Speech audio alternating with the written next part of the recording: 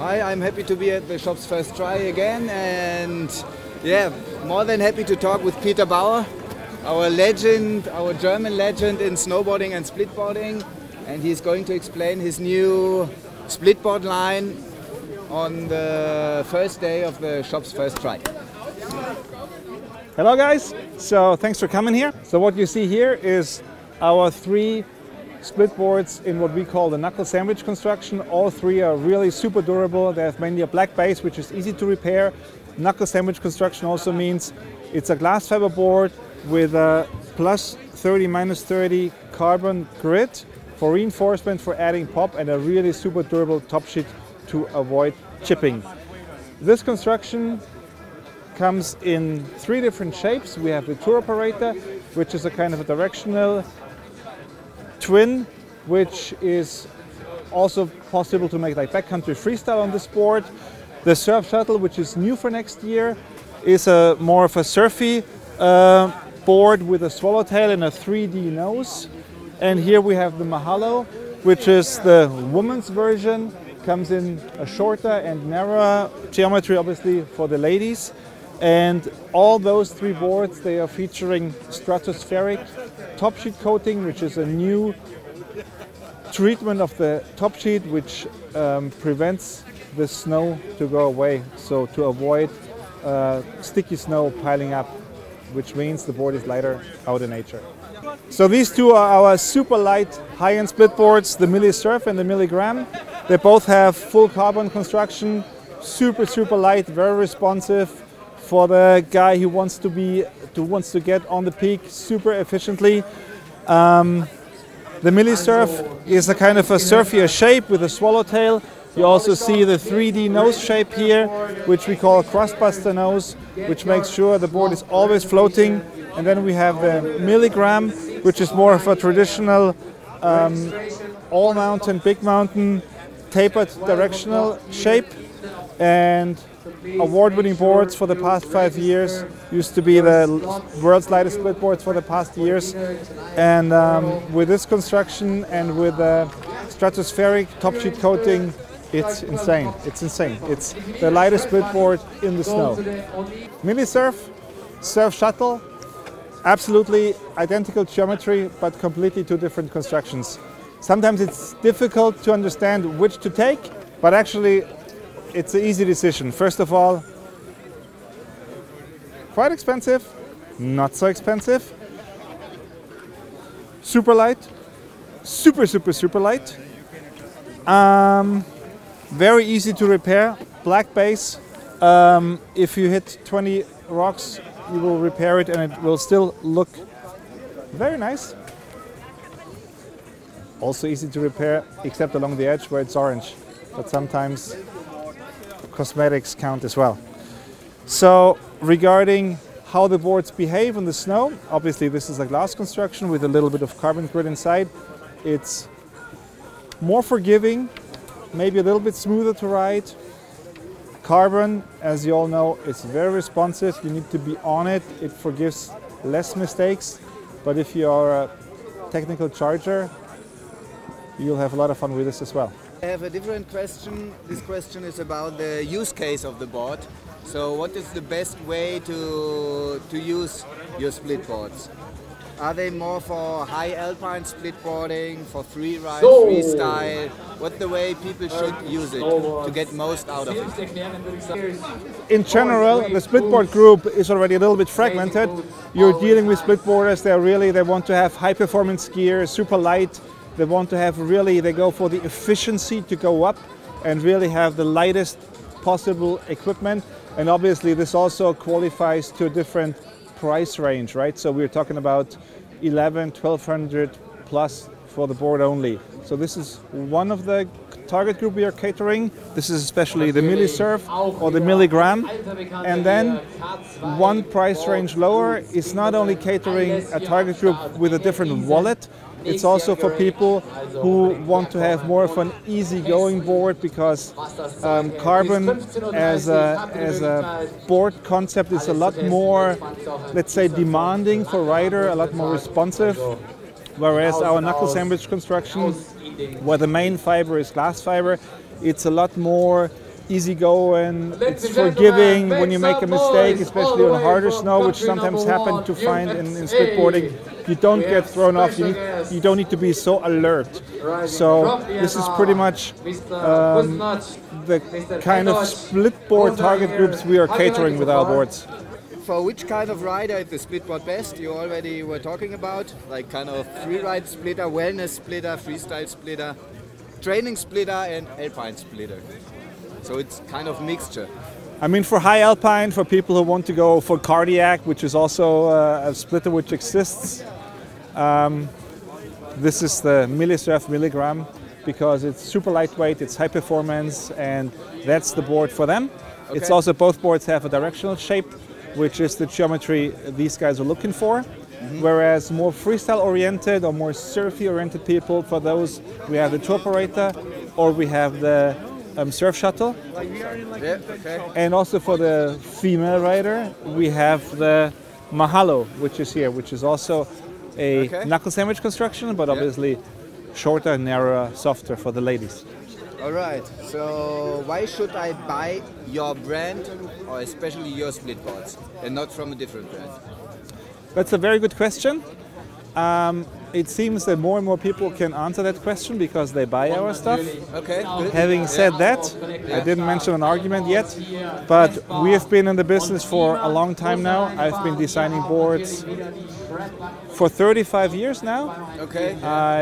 I think I can say I know what I'm doing, and we've been winning all kinds of tests lately with the Milligram, with our other boards.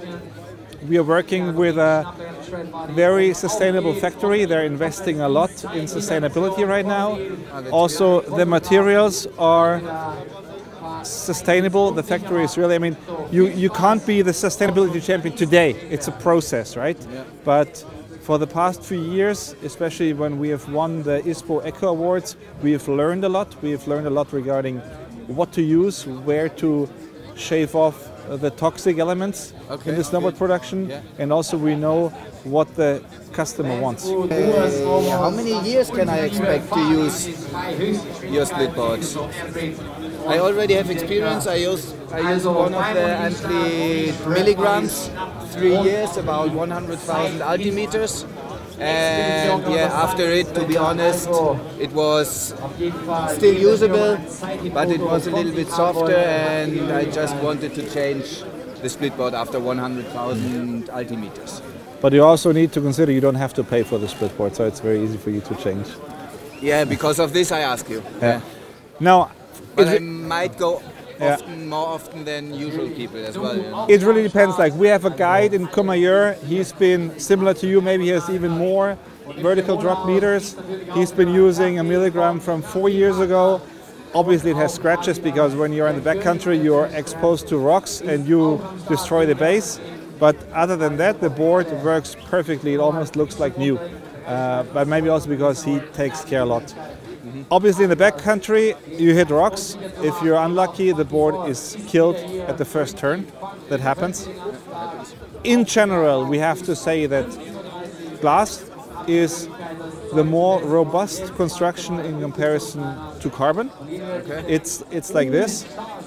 Shaving off weights always means that the board might be a little bit more fragile. But not necessarily? Not necessarily. A lot of people are doing carbon boards and they break very quickly. We, I think, have maybe the smallest breakage rate of our carbon boards, also because we've been doing it for a while now. But fact is, a glass fiber board will probably hold longer than a carbon board. Okay.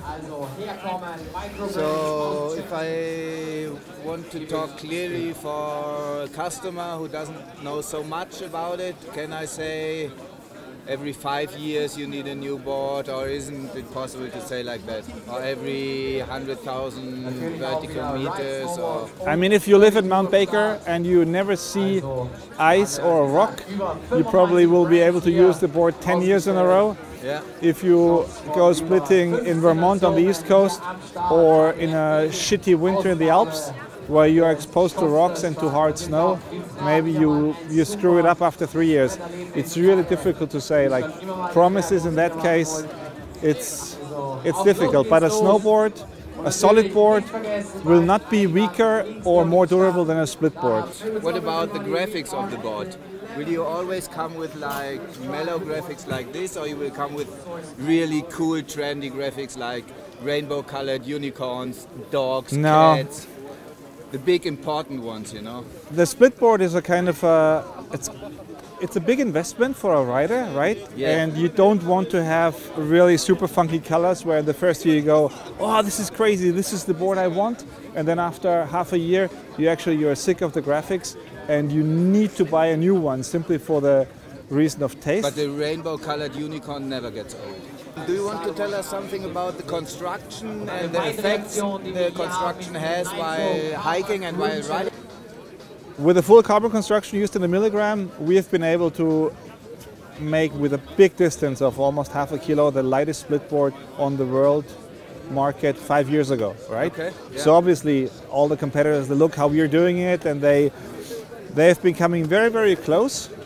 And to get really lighter than that without making the board fragile is a little bit critical. So I feel very confident with that construction right now. Okay. So the thing is, what else can you do to actually have the world's lightest split board? So let's say there's a few brands who have the world's lightest split board in the living room. Yeah. But the actual habitat of the split board is out here in the snow. Right. And you want to have the lightest split board in the snow and not in your living room. Yeah. So what we were doing, I've been experimenting the last 3 years with different coatings, because what makes the board really heavy is the snow sticking on the board halves when you hike up. So you don't want to 2 kilos or something. easily. And I've been experimenting with Teflon, with silicons, and first of all, the chemical way is not the right one, because if you start to have a Teflon or a silicon coating, at the end it's going to end up on the mountain, so not good. So we tried a physical way regarding top sheet surfaces and this and that, and this is also the search for a solution in the physical way was also a wrong one. So we tried something else with a principle which is coming from horticultural architecture. You know, all the greenhouses where they grow the salad in Spain and Morocco. Yeah. The roofs, they have a certain treatment where it lets ultraviolet radiation go through, because this is what your salad needs to grow. Yeah. But what you don't want is that the roof and inside the room temperature heats up to 50 degrees. Yeah, so we have been using the same principle, and we have found a supplier who is doing that for horticultural architecture. We have found that, and we are applying that behind the top sheet. So when we make the snowboard, we have a transparent top sheet. Behind the first layer is this lenticular additive, which is, we call, our brand name is stratospheric, because it does the same thing what the stratosphere is doing to the earth. It reflects the sunlight and keeps the earth cool. And this lenticular additive is applied behind the top sheet, reflects the so-called UVB radiation and the near-infrared NIR radiation, which is responsible to heat up the surface. Because normally, and you see this especially with black boards, the sun is heating up the top sheet, and then snow falls onto it, it melts, and then when the snow is on the top sheet, obviously it's in the shadow again, it cools down, it gets frozen again, and then you have a ice layer, and the snow starts to pile up. And very easily you have per foot 2 kilos. You know how much a snowball weighs. So with that stratospheric system, you can say our snowboard outside in nature is 4 kilos lighter than all the other split boards on the market. This I want to see. This I will. You I will see. try. You will see. Yeah, what is about if potential customers do have some issues? How do you do the customer service? I mean, you're a small brand and you keep on developing and you're pretty globally presented. And what about like kind of service issues? I mean, it can happen at every brand, it's not specific. And yeah, we all know that it sometimes really happens. And what can your customers do, or what kind of service? So we have a customer service contact form where the person can get in touch with us, and during office hours, normally within a few hours, we are answering.